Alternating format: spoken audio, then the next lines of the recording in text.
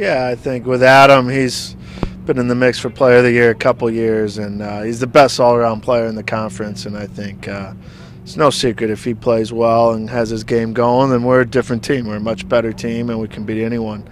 Lewis is an exciting freshman. As you see with his numbers, there's not many players you see that can beat guys one-on-one consistently like he has. If he can continue to get better with goal scoring, he's going to be a tremendous future.